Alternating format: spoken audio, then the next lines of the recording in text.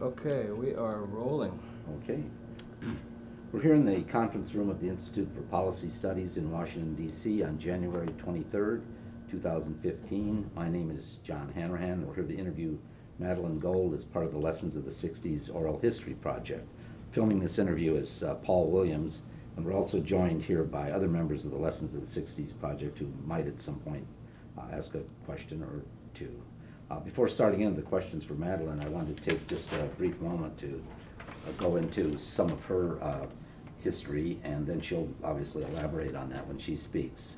Madeleine came to Washington, D.C. in 1967 in the era of President Johnson's Great Society programs to try to make a difference in terms of social programs for the poor.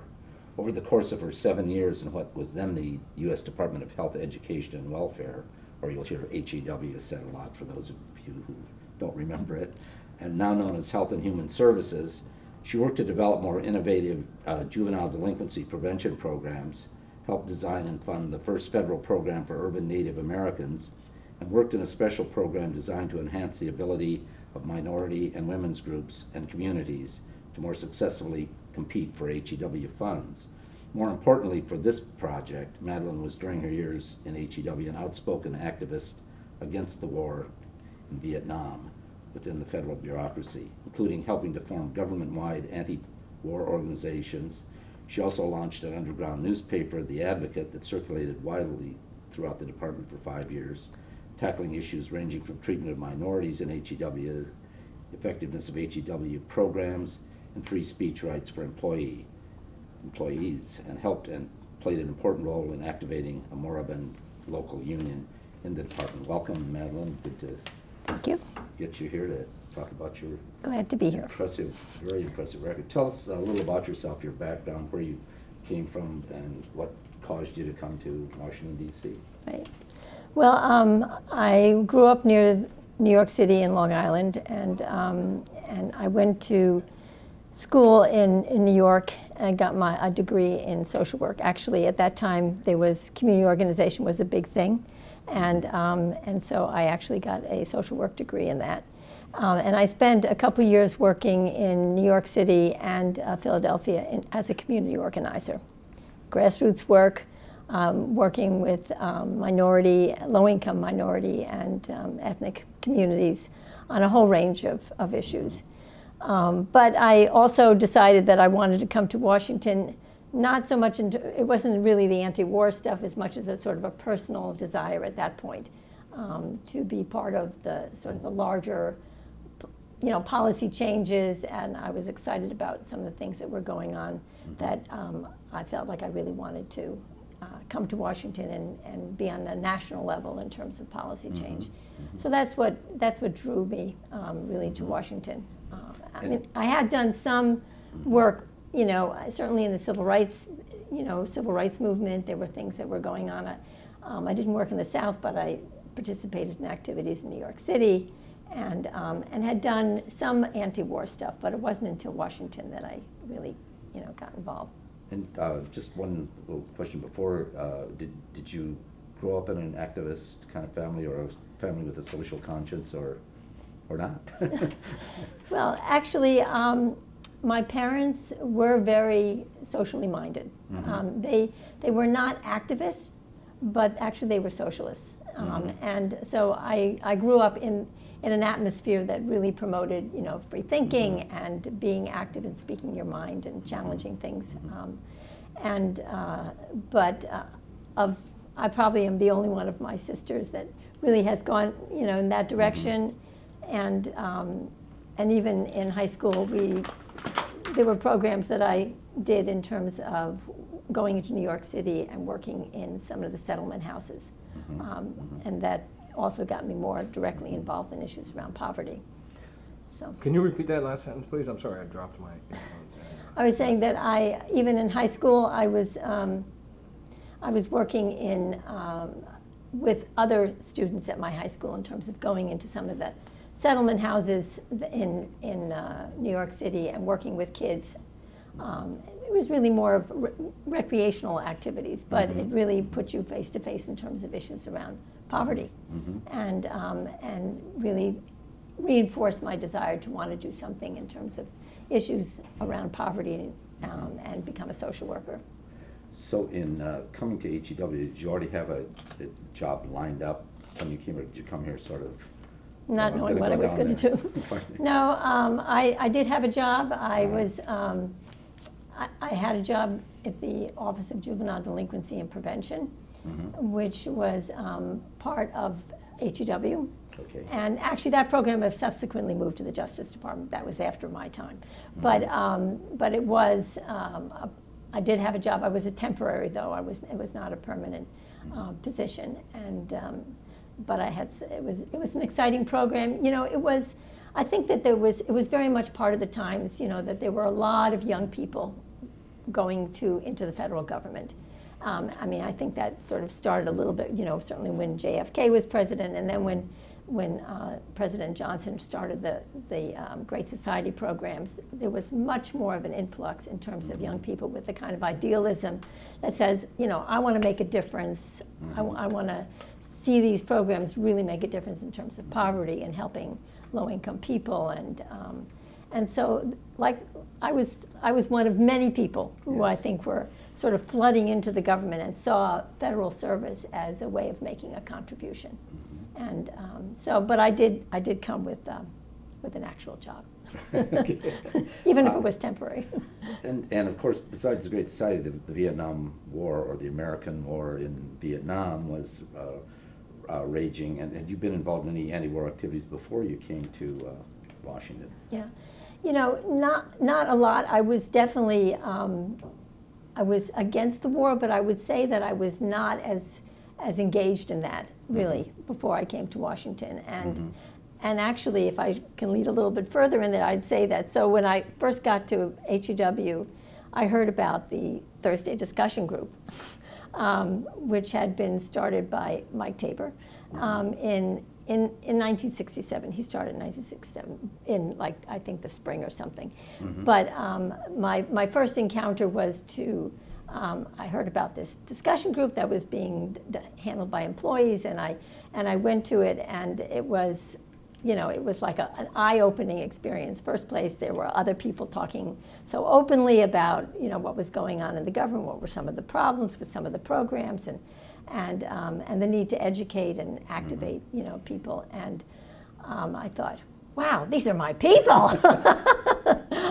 Yeah, that must have been just really an experience to see. I mean, if you think of the staid federal employee or something, this was anything but. Right. You know, that's so true. And again, I think that was partly, again, who were the young people that were coming into the government. I think that they weren't prepared for what they were, you know, got in terms of the influx of sort of activist-minded, you know, people. But the Thursday discussion group was a way in which I started to get active, you know, engaged in activities. So, if you remember or want to, who are some of the other people in that group, and how many of them are still around? Oh, you mean the Thursday discussion group? Yeah, and then I'll get, yeah. Oh, that's a good question. And actually, I can't remember who the names of the other folks were, but there was, well, Toby Moffett actually was one of them. And he, you know, left over disagreements with some of the things that were happening. But he was a well-known, became a well-known person politically. And congressman and I forget what other positions. Yes, but in any case, so there was a group of people that were involved in making the decisions about who were coming to speak.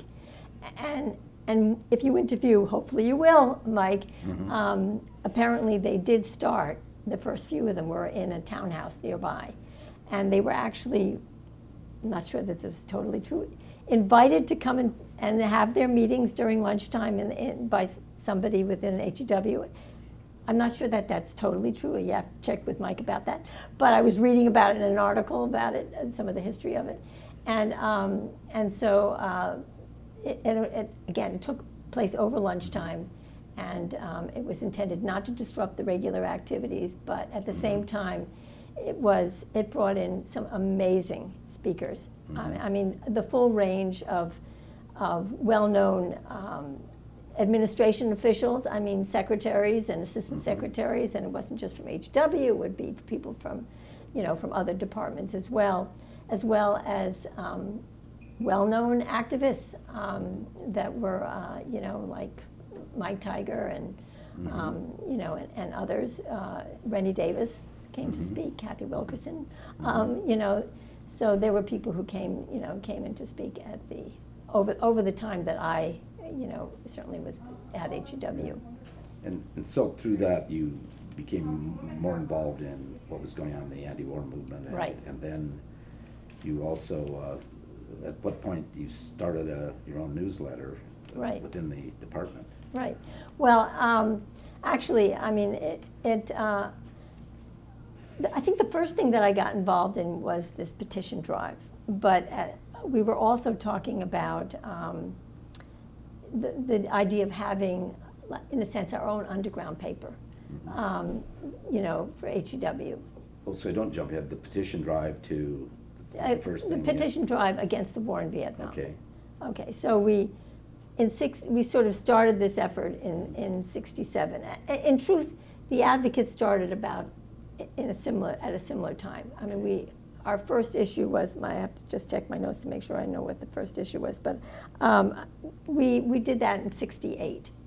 And so really, they were happening simultaneously. The development of this underground paper and the petition drive against the war in Vietnam. So maybe I'll talk a little bit about the petition drive. Sure. Because that was, I mean, for me, it was, again, another eye-opening experience, and maybe I'll just show, if I can, we passed out this was a little petition, the petition that we passed out, and this went not just in HW, this was all over the government, and it was calling upon our chief executive to end the war in Vietnam, and you can imagine what the experience was of federal employees directly, saying this to the government, to their employer, that they needed to stop the war in Vietnam, and so we passed around this petition. We really identified through various people. It was who you knew. People knew other people. Now that really it really started primarily with four guys. Mike Tabor from HEW, and Chuck Moran from HEW, and Peter Skank from Library of Congress, and Mike Ambrose from the Civil Service Commission. And I became part of that leadership, but they were the original four who started the idea of this, and then I sort of joined that kind of leadership group, but a little bit later. And so we circulated this everywhere, and you can imagine there was a lot of fear, a tremendous amount of fear. I mean, it was, oh, I can't sign that because the Hatch Act won't permit me to sign this. And you have to, it was a whole process of educating people. You have a right to sign a petition.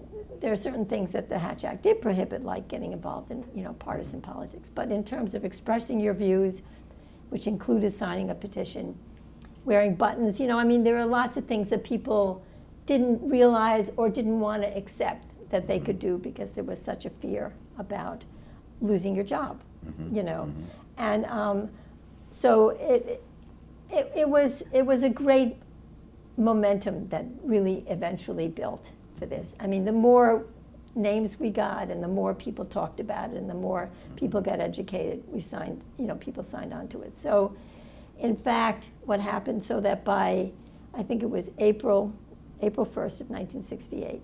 We printed the first of what became two in the Washington Star. Actually, it was supposed to be in the Washington Post, but they made it so difficult for us in terms of what they were requiring that we decided we couldn't go with them. And the Washington Star was, at that time, no longer in existence, was much more forthcoming and helpful for us. So actually, this is the original of it, and this is about 1,600 names, and actually by the time we finished with the petition drive, there was about 2,500 people, federal employees, and this they was were from across the this was government? from 60 different federal agencies and programs. I mean, it was an enormous number, including people who were in foreign service. If you were working for any agencies like the state or U.S. Department of Aid and any of those, you were prohibited from signing these. And there were people that did sign it. And I can't quite remember, but I believe there were one or two that did end up knowingly lose their job in this. And there were, for example, though, 50 aid employees that went to their bosses and say, we want to sign this petition. And they were refused, but they were trying to make a point, and that did actually happen. So it was, and there were even spaces in there you'll see that have ...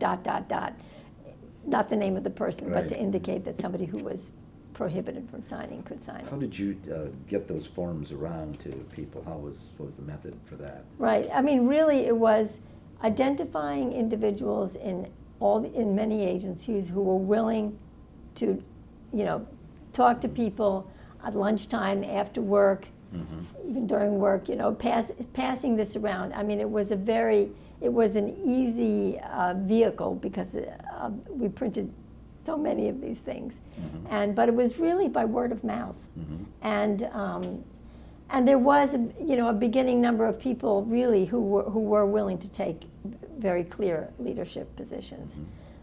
So it was a very exciting, and so we came together and we printed this in the petition.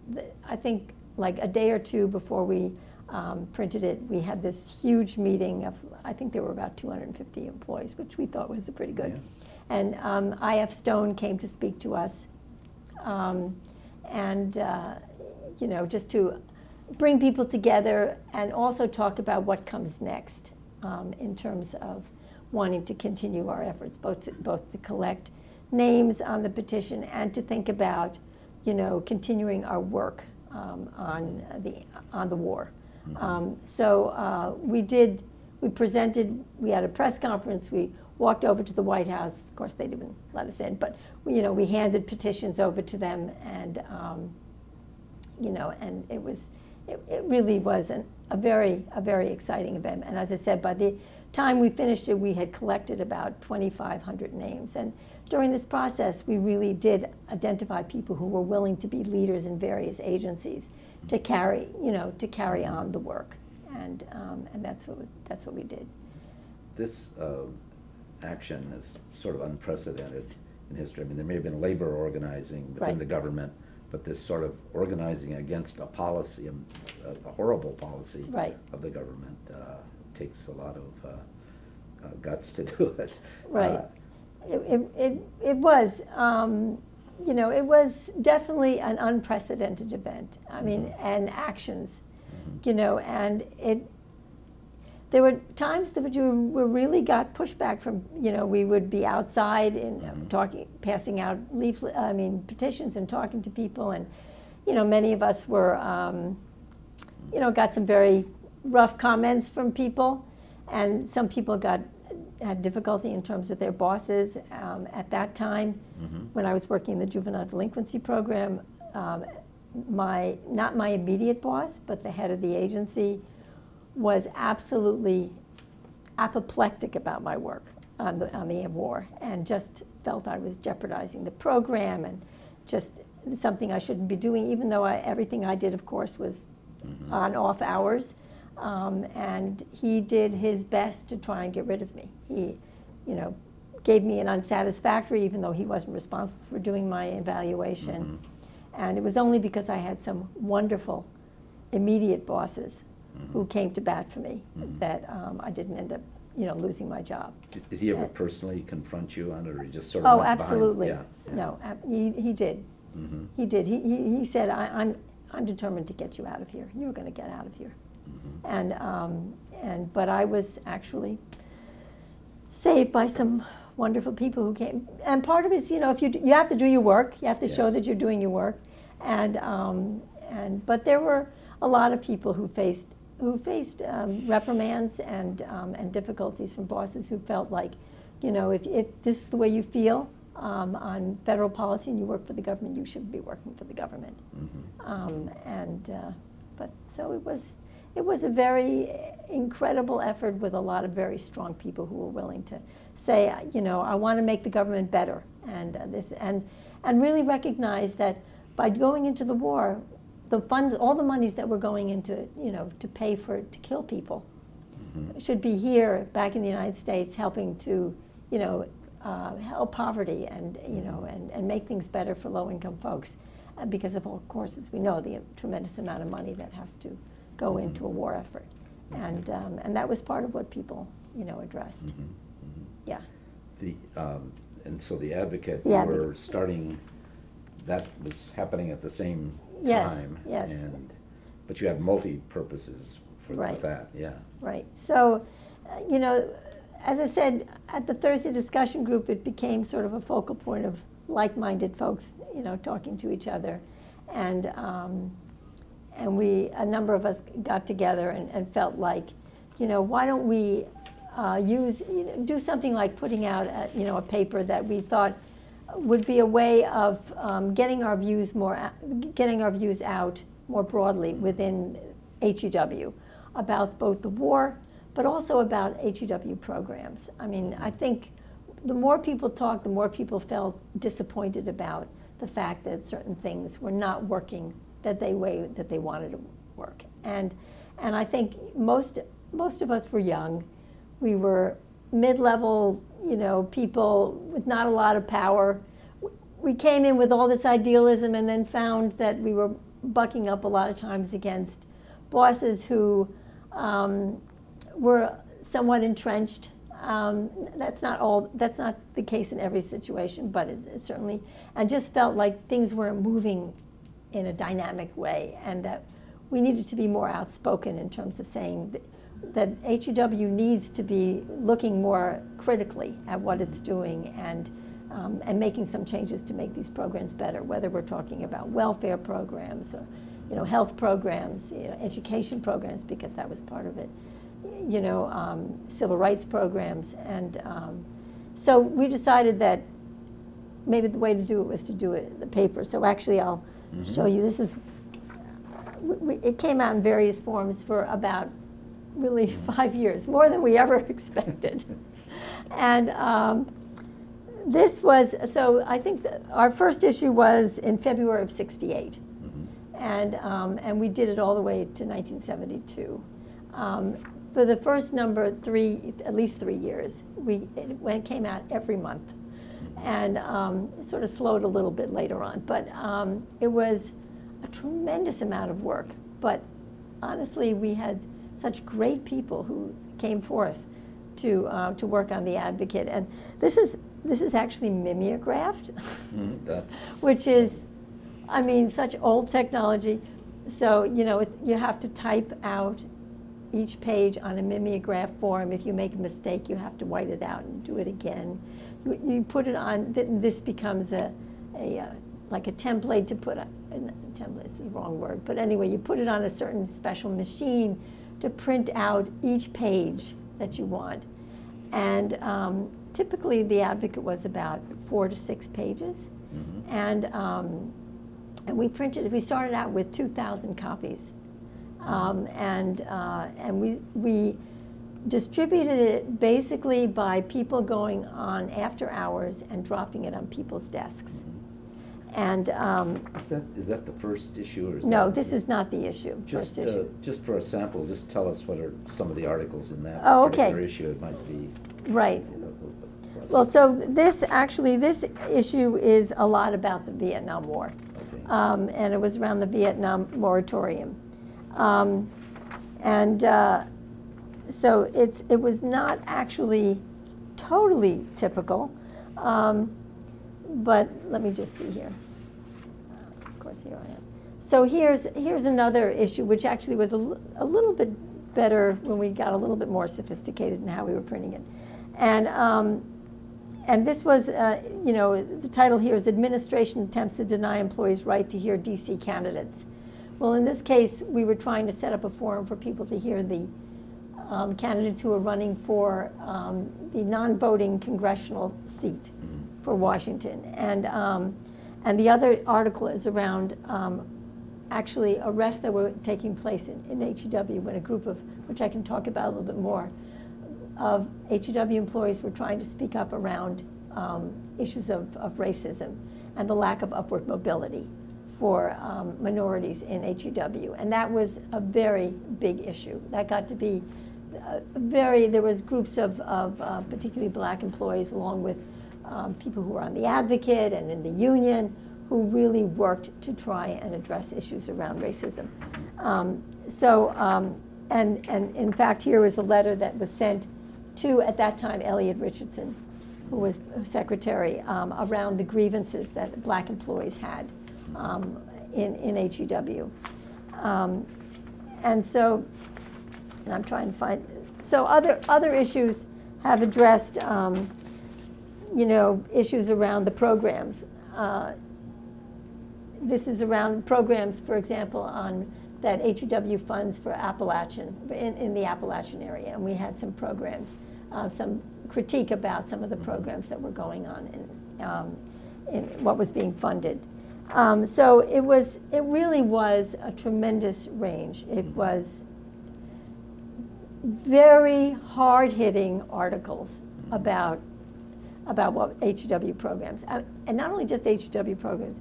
We would take on President Nixon, for example. We would critique his State of the Union message in terms of how it was, whether it was providing enough funding for HEW programs. When he came out for a whole new welfare reform program, we just tore it apart. You know, it was all public.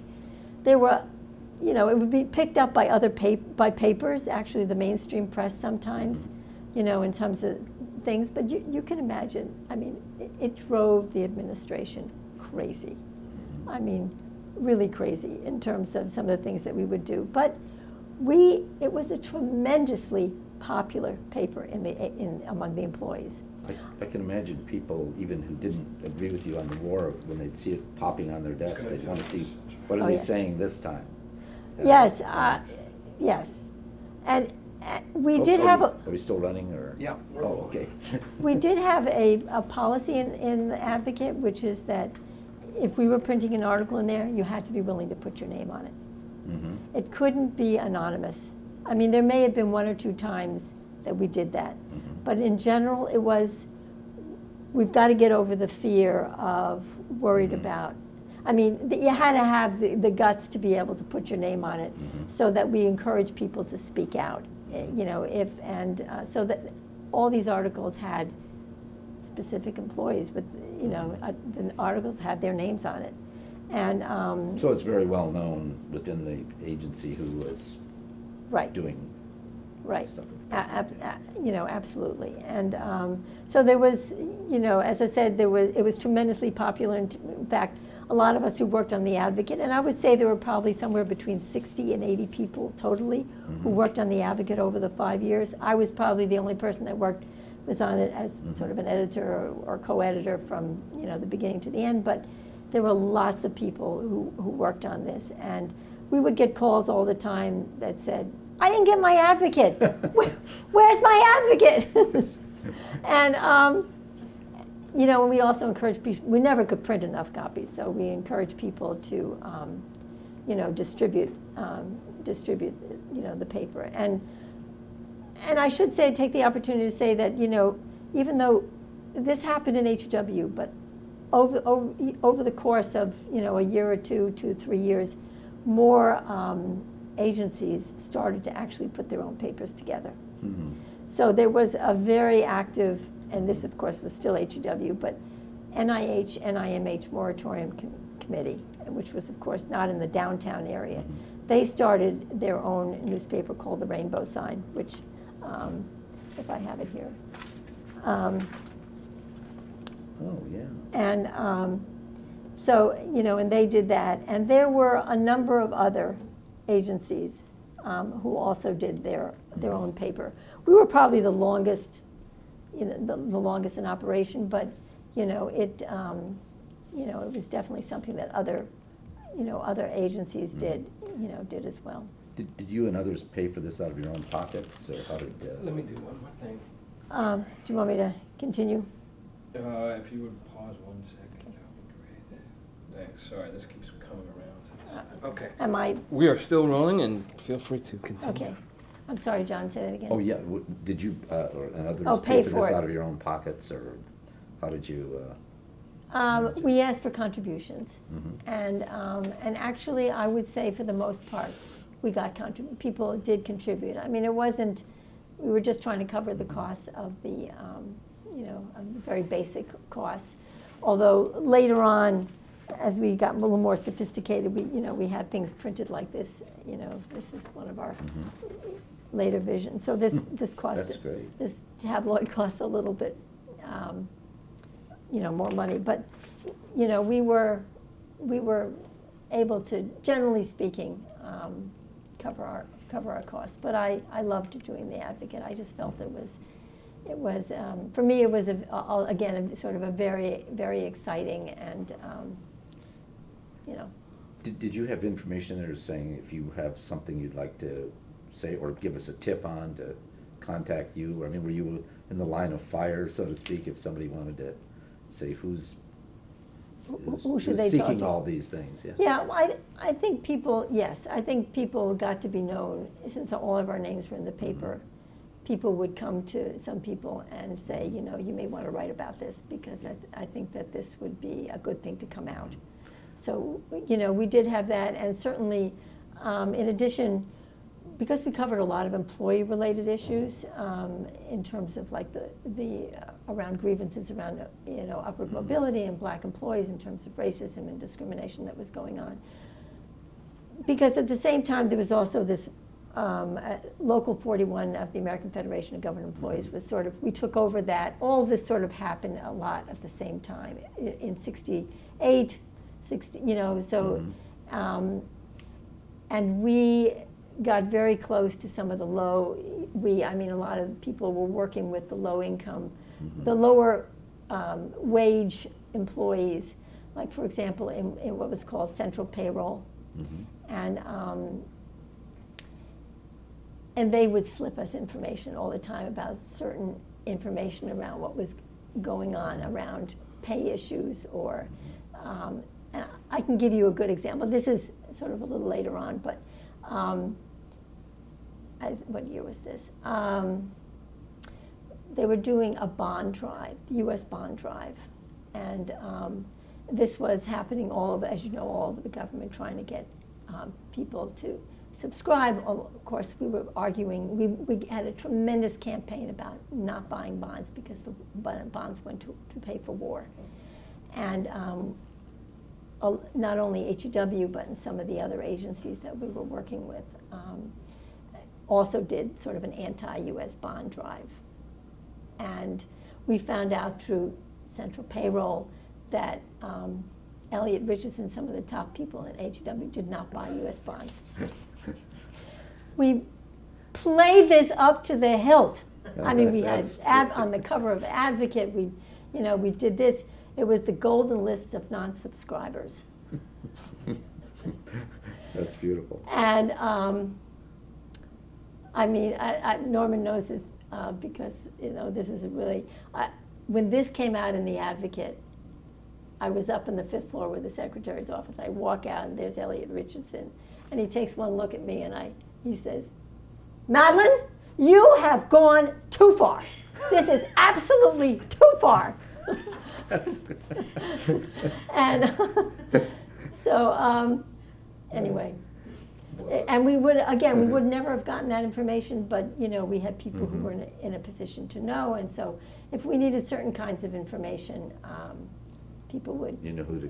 We knew where to go, and because we were also working with those employees to help in terms of issues around. Who were some of the other people on the Advocate? There are various other names of people who are still, So, actually, Mike Tabor was on it at some point for a period of time, and there was a woman who started with me, Mary Ellen Sacco, and John Saunders, who was just fantastic. and Jeffrey Starkweather. I mean, there's just a lot, Beverly Wood, Betsy Erb. I mean, there were lots and lots of people who, Gary Grassel was a long time, you know, member of the advocate staff, and David Knudsen, you know. So there were people who, some people who were never active before. I think that was really got to me at times, you know, people who came along, so, you know, they were scared, but felt that they wanted to step up and do something because they felt it was important to speak up, and who cared about what was going on in HEW in terms of the HEW programs, and wanted to make things better, and some of them joined the staff and worked in terms of helping to get the paper out, along with other, you know, anti-war activities as well. But, you know, that was a tremendous, that took a lot of guts, you know, to do that. Part of the, you mentioned, of course, a lot of pushback, and part of it had to do with you even came under scrutiny of the FBI, according to some little Right. FOIA documents I have here, and that doesn't come as, never came as a surprise to you, even at the time. I assume you felt there was. Right. Yeah, I didn't know so much about the FBI, although it was actually linked to, I shouldn't say that.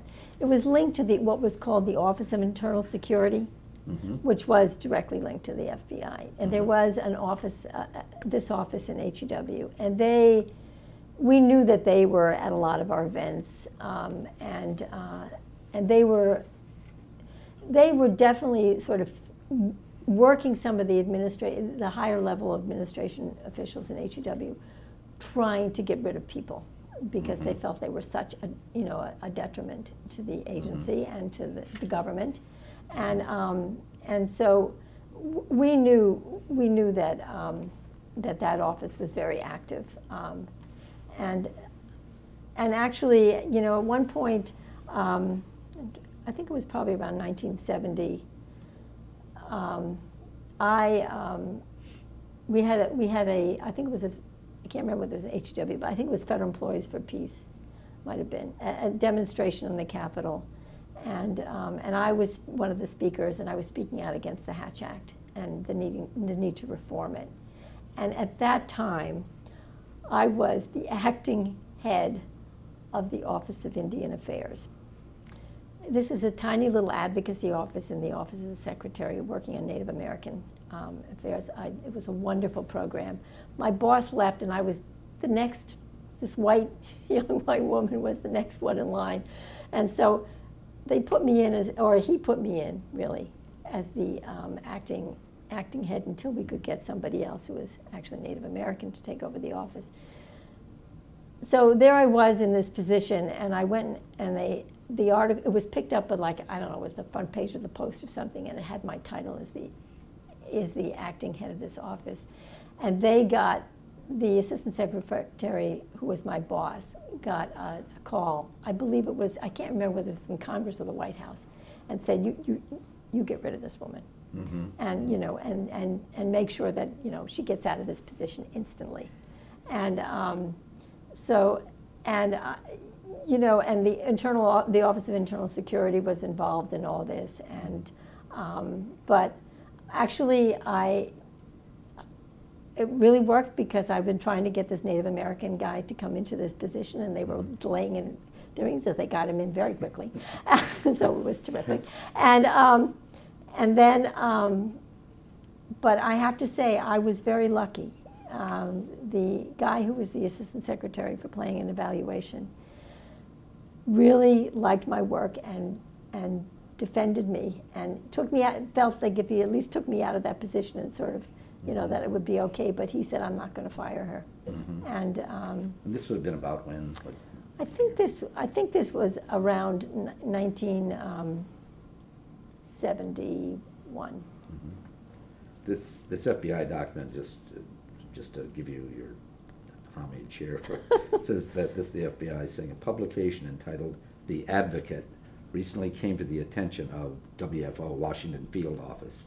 This small newsletter is self-described as being independently printed by a group of health, education, and welfare employees and published monthly. Maybe I'm moving And around then too it much.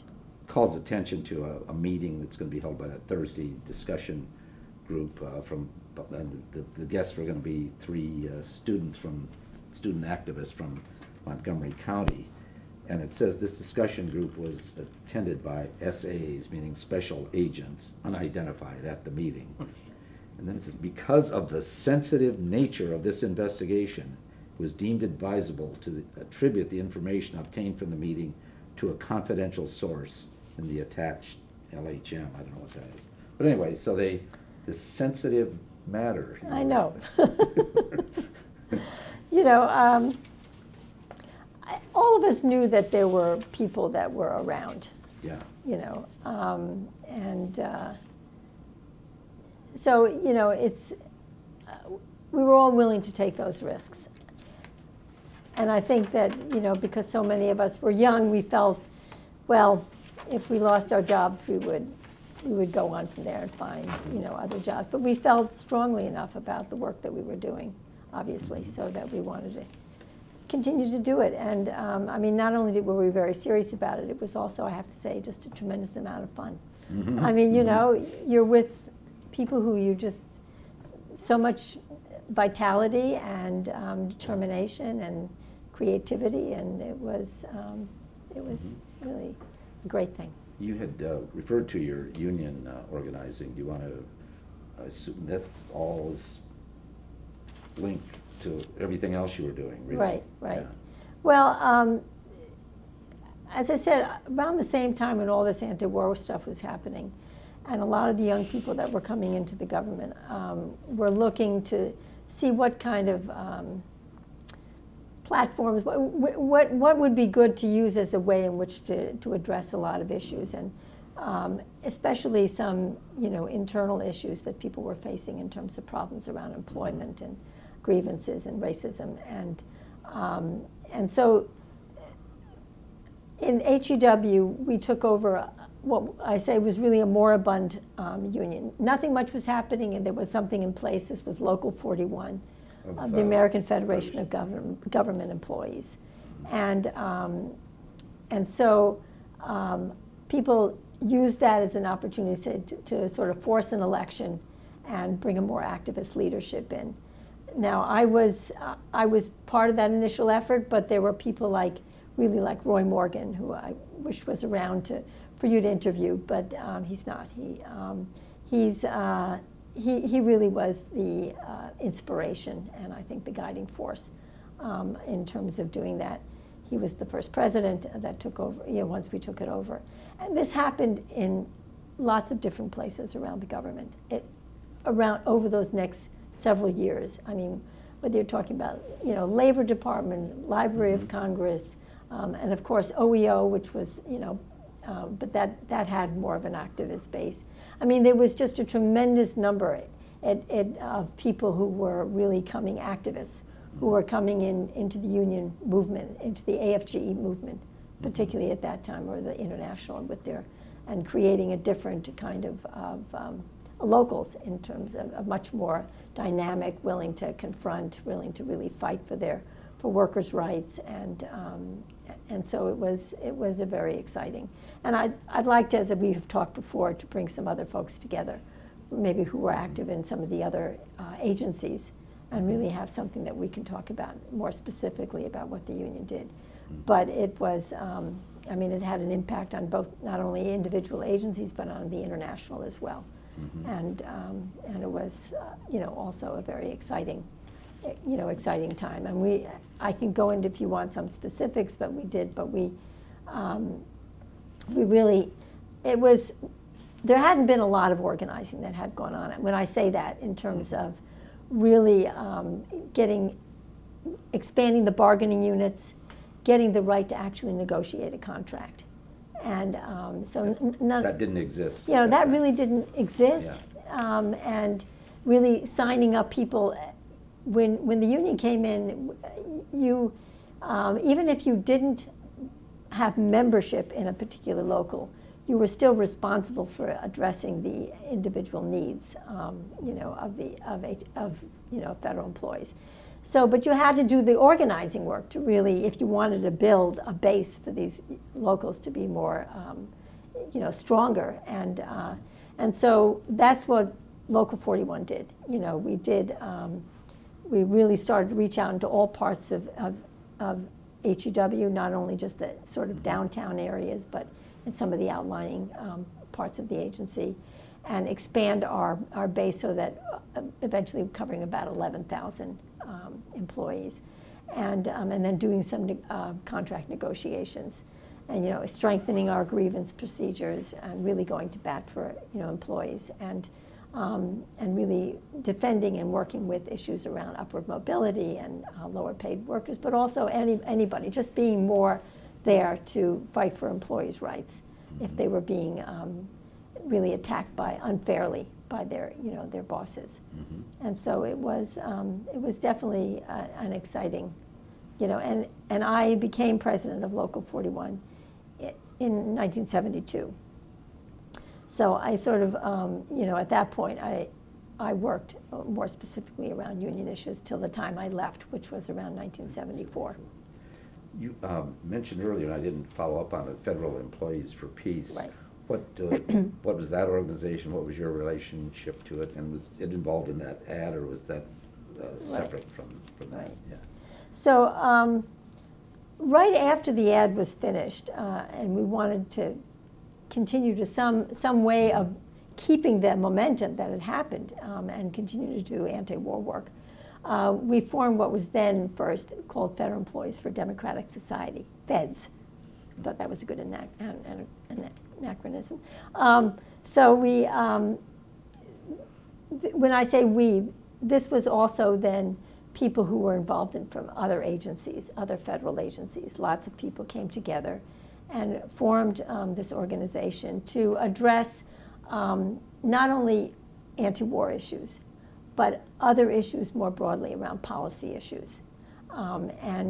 So it was, in a sense, the same kind of thing that we were talking about that the advocate was interested in.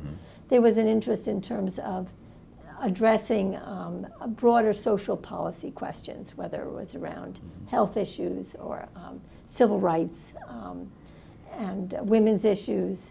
And so but definitely also, the war. So there was, FEDS was, really involved in terms of putting together some more issues in terms of anti-war. We did more rallies at that point. We had quite a number of rallies in Lafayette Park.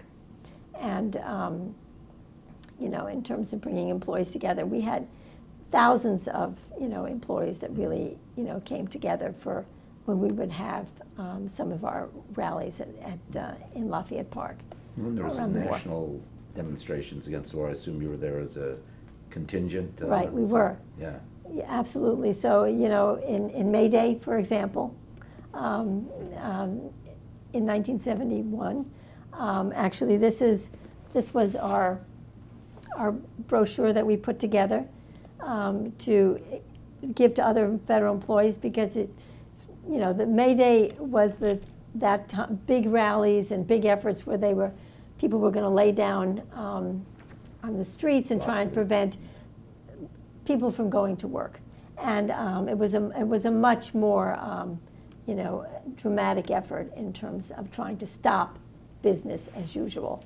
And so that was a big step for federal employees to do. In the first place, we were asking people to take off from work. We were not necessarily asking them to lie down, but in this brochure, we were trying to explain what was happening that day, to let them know. And initially we held a rally in Lafayette Park. Then the officials limited us in terms of how many people we could have, but the people stood on the outskirts. And then we had they had the big march. I'm trying to remember if I'm getting this right. Was that the big march, Norman, when we had the people on the wall when we participated in that? And I'm trying to remember when that was. And no, that was a different rally. That was a different march. So we joined up we marched to the Capitol, and actually it was the first time we were attacked by police and on horseback. And it was a very difficult for some federal employees who had come there for the first time. I think it was hard to keep people. They were so frightened by what had happened. It was, for all of us, it was an experience that I think we'd never forget. But I can even remember for some people who we talked to later who we were promised them things would be okay, and it wasn't okay. And then there was this big march on Washington when they had like 500,000 people. And we had like, several thousand, contingent of easily several thousand federal employees. And actually I was one of the speakers, that day, speaking for federal employees. And so, there was definitely this momentum that was able to draw people, into some of these larger rallies. Were you or any of the other federal employees against the war was swept up in the 13,000 people that got arrested around May Day? Yes, I was one of them, actually.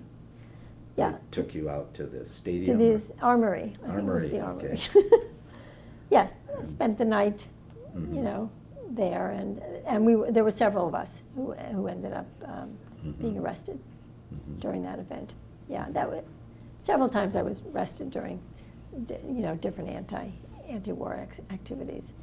But the federal employees for Democratic Society sort of morphed at some point into federal employees for peace. And I think part of it is that we had very grandiose plans of trying to really address lots of issues and the war, and sometimes we found it difficult to continue to keep people involved and do that kind of work because people's commitments to their own jobs, and so we ended up sort of moving from that into more of an just at least keeping people together around the anti-war activities.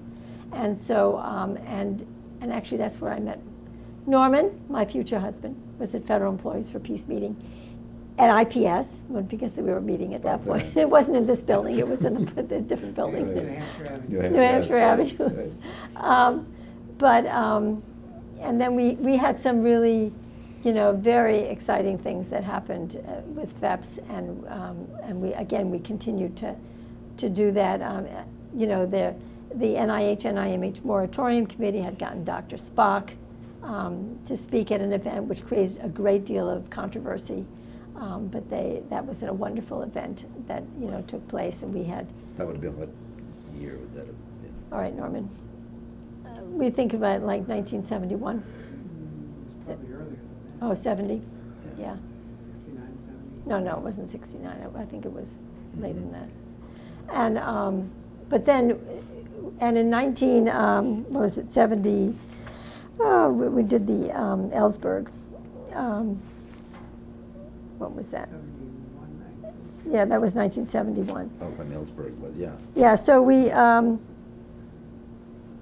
did this tremendous thing. When Ellsberg was, went through, the indictment and also all the Pentagon Papers, we decided as federal employees we had to recognize him and do something to really, play that up. So we decided to do this big award ceremony for him, and we brought people together to have a dinner. We gave him we made a big stamp that said declassified and handed that to him. We also gave him, we printed out a whole bunch of copies of this, and this was a guiding principle really for a lot of us when we started. This was called the Code of Ethics of Government Service. I'm just going to read it because I think it's so important. And it said, loyalty to highest moral principles and to country above loyalty to person, party, or government department. They changed this, ultimately. But,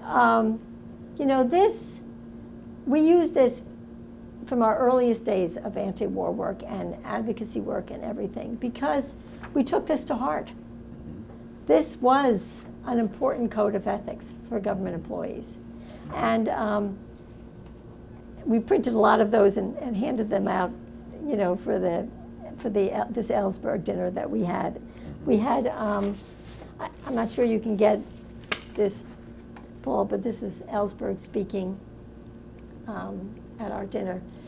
We had 900 people come to this dinner. We couldn't even accommodate everybody. We had to turn people away. These were all. Where was the dinner? It was at a restaurant called La Gemma, and it was. I'm not sure exactly. It was actually, I think, in the Shaw area.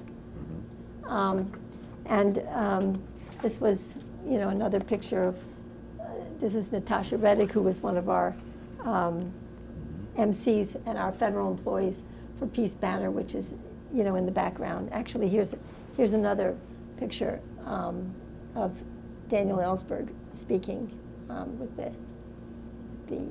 our flyer. I mean, our big banner, you know, in back. But it was an amazing event. I mean, really, it was. To have all those people come, I mean, we really, as I said, people flooded to this, and Ellsberg, you know, started off by talking. I was going to be really sad about, you know, speak from, you know, all the hardship and everything, but I'm just like, I am so energized from, you know, all these federal employees who came, you know, to hear me speak, and it was an amazing event that, you know, Phelps put on. Yeah, it was really great. We got a lot of press coverage. Tremendous amount of press coverage on this, as you can well imagine. Yeah, and for people who weren't familiar with that time, who might look at this tape, I mean, they will have to look up Daniel Ellsberg and Dr. Spock. How these were polarizing figures to which the country condemning them, others supporting them in their anti-war efforts. Right. Yeah, and you know, and thinking about the Dr. Spock really leads me to something I wanted to say about, and this goes to the Advocate and the Thursday discussion group, and a lot of these, is that when you said about, you know, reprisals or everything, there were a number of times, many times actually, I have to say, that we sued the government over issues of our rights. I mean, when Mike Tager was going to speak initially, I think it was in 1968, at the Thursday discussion group, you know, Mike Tabor got a thing, you will cancel this Thursday discussion, you are not allowed to hold this. And this Wilbur Cohen was the secretary of the department at that time. And we said, we're gonna hold this. And we sued him to have the right to hold this meeting. And ACLU, God bless their soul. I mean, one of many times they came to our aid in terms of, you know, going to court. Many times we were able to get them to retract it before an actual decision was made, because the government didn't want this to be a precedent. But in this case, a 3-judge panel actually ruled in our favor that this was a First Amendment issue, and so the HEW backed off, you know, on it, and we went ahead and held this with Mike Tager.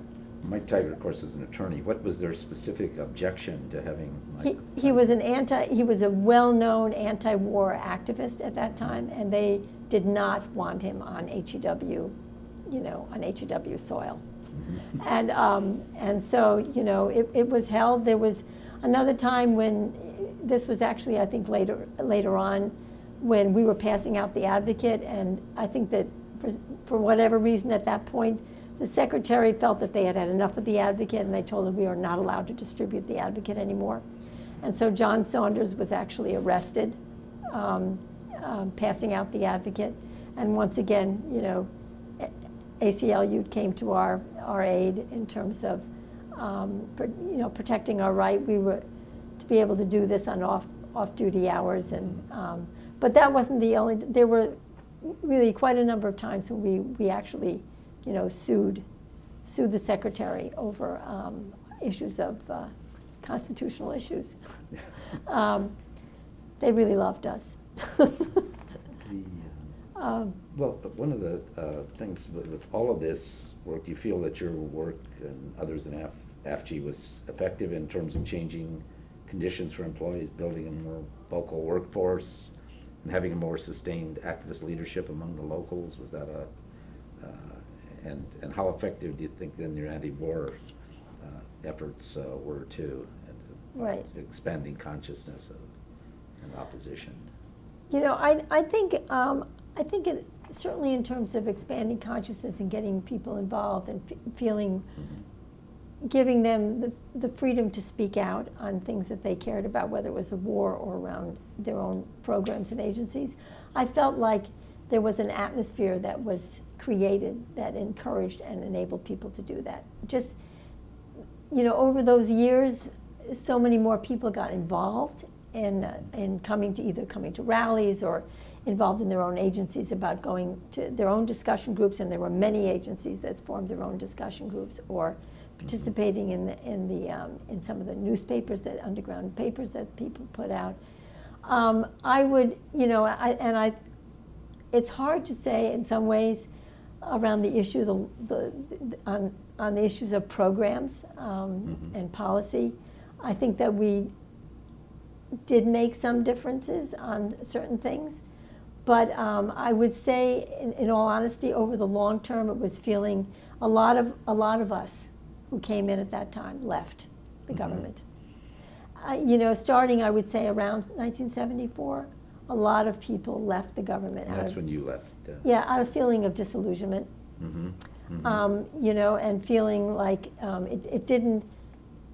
We weren't able to make enough of a difference about things, and feeling like we were losing some of the things, the steam that we had in terms of making a difference. And when people started to leave, you lose that cadre of people who are, you know, are part of that. But I would say during those years, there was a tremendous amount of momentum, because I think that people did stay together. But when people start to drift off, it made a difference in terms of losing some of that. Did you have a sense that being an activist or other activists, it hurt them in any way as far as their own careers thereafter? Right. And what did you go on to do after you left the federal government? You know, I think in many ways, people, of the people that I knew, I have to say, did not necessarily suffer. I mean, people did not necessarily get advancement, were not necessarily chosen to be sort of a higher level. But in some cases, I was actually asked, whether it's because they were trying to pull me out of, co-opt me away from the union, to take on a higher level position that would have taken me out of the bargaining unit, and I refused to do it because I wanted to stay in the bargaining unit. I think really what happened a lot of times was that people left the government to get either jobs that they felt like they can make more of a contribution. So I'm not sure that I really feel that I even know, or remember, I should say, really, in terms of what happened to a lot of people in terms of their own specific, you know, job situations. But I think a lot of it was that so many people left and went on to do other things and did not stay, in fact, did not stay in the government. And I left, when I left, I went off to a trip to China with The Guardian at that time. That made a big, you know, I was very influenced by a lot of that and came back to do a lot of speaking around that. But I went on to do some really, even though I should say I went on to do work that was, there was a big movement in terms of going into workplace organizing, and I went on to do work that was in a hospital and into a paper plant for about a year and a half to 2 years. I had these jobs to do specifically organizing, both with healthcare workers and then with, in my paper plant, particularly around issues of health and safety. And then I left doing that. I got into a situation where I was doing some very health-wise, some dangerous stuff, and I felt that I had to, you know, had to leave. But eventually I did go back to the government for a period of time in HUD, in the Department of Housing and Urban Development. but left that too. And I retired in 2006, having worked for the Service Employees International Union, working in their legislative office and lobbying on healthcare issues. And before that with the National Association of Social Workers.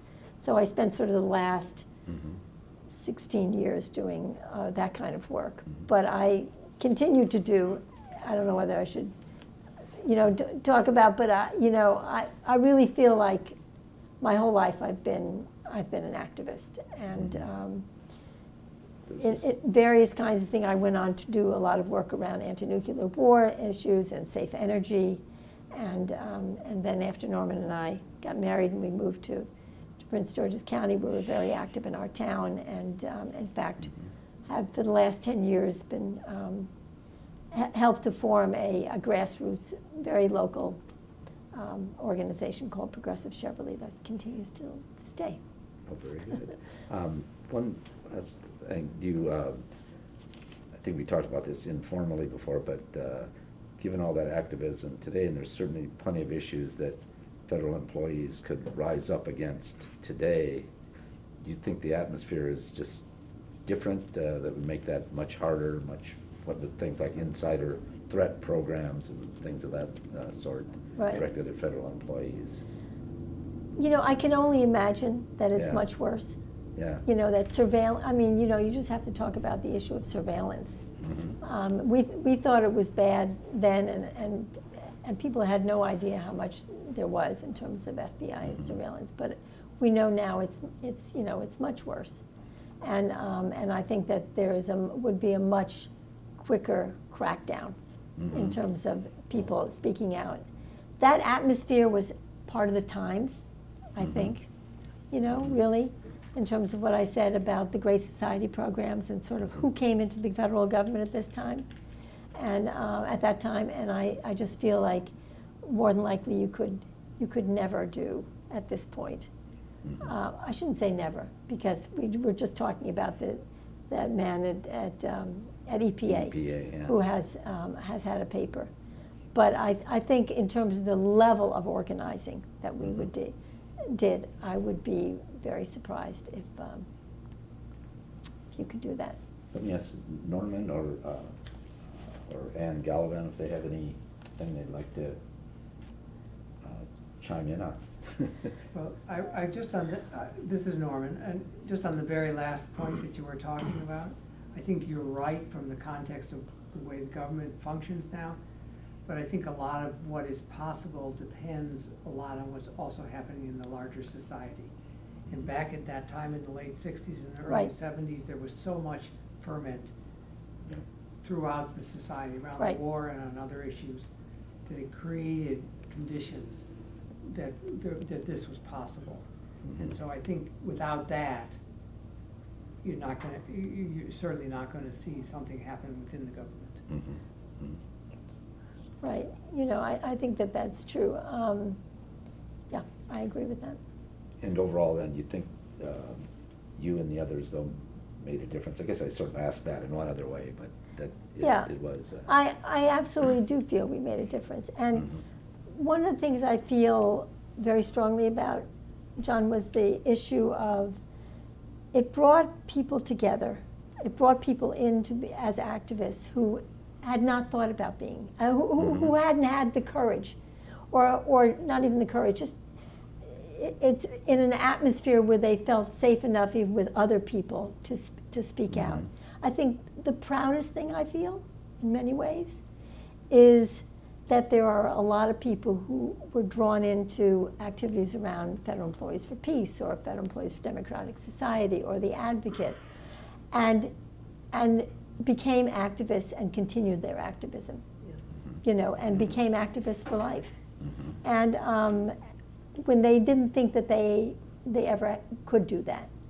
And there were a lot of people who did that. So even though they may choose to leave the government, they continued in other ways, in whether it's in their own personal time or with other, other work that they did, and their whole value system, which affects how they raise their kids, in terms of being able to speak out and on issues that are of I importance. do promise you have this last question. No, because no, you it's said okay. it. You said it early in the interview about the strong belief of the times, and I still believe it today, obviously, but that the federal government could do things that made a difference in people's lives. Then we had the Reagan and all the lowered expectations. Democrats buy into a lot of that stuff too. That was part of the thing that, I mean, without saying we old timers knew what was best, but that's sort of lacking today too, that feeling that the government can really do positive things. You know, I'm not in by the, me, but by no, I'm not. You know, I'm not in the government right now, so it's in some ways it's hard. But I've always had a reaction to people saying faceless bureaucrats, or even today, because I do know people who work in the government today who are very committed to the programs that they are working in, and want to do the best that they can. They may be limited because of the policies of the administration, but they're going to try as best they can to make things work for the people that they are supposed to be serving. And so I know that happens, you know, in many places in the government. It's not from the point of view of taking on the administration in the way that we did necessarily, although I believe that there still are ways, people who do that and end up leaving or being asked to leave because of their position. So it's not at the level, but I still continue to believe that. Not only believe, I know that it's there, because I know people who still work there who I feel are wonderful, committed, you know, people. Well, thank you very much. It's been great. Thanks. Thank you. The